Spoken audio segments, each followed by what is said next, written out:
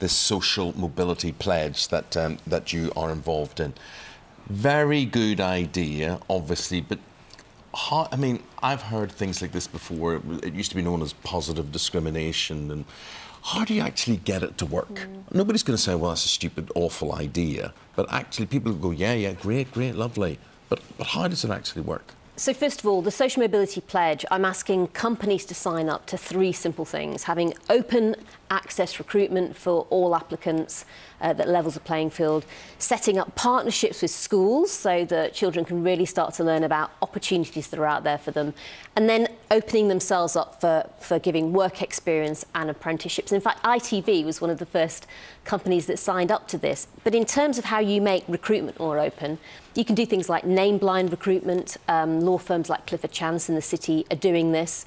But so there's no prejudice against if you appear to have a Muslim name or a foreign name, or is that what you mean basically you're saying? Exactly. And we know that there are other kinds of recruitment, like contextual recruitment, where you're looked at in the context with peers from the same background. So, for example, perhaps somebody getting 3 Bs from a particular school in a particular place that was doing less well clearly has perhaps outperformed more than someone getting 3 Bs at A-level from Eton, for example, with all the advantage and additional focus they may have had on them. So it's about really starting to look at somebody's potential going forward rather than just looking in a rear-view mirror on where they've come from and having a more sophisticated assessment of the candidates. So it's not actually necessarily affirmative discrimination. What we're saying is people shouldn't be doing worse in their job applications. How did you do it? I mean, you came from a comprehensive background and a northern class, so how, you know, I mean, these are some of the prejudices that presumably are firing you up today.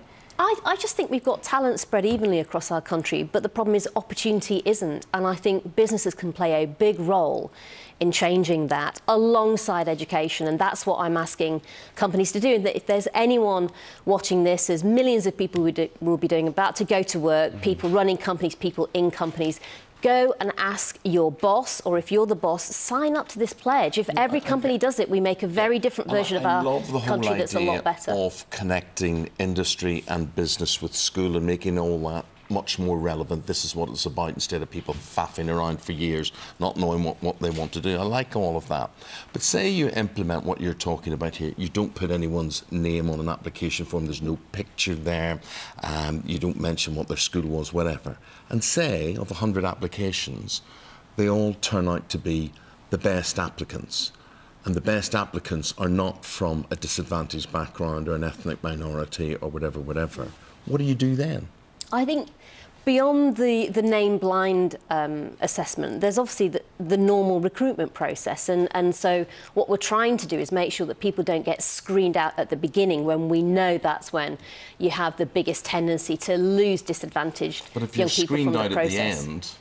Well, I mean, companies are obviously going to want to make sure that they get the best applicants. I think what I'm saying, though, is that they can correct their recruitment procedures to make sure they at least don't screen out talent from the word go.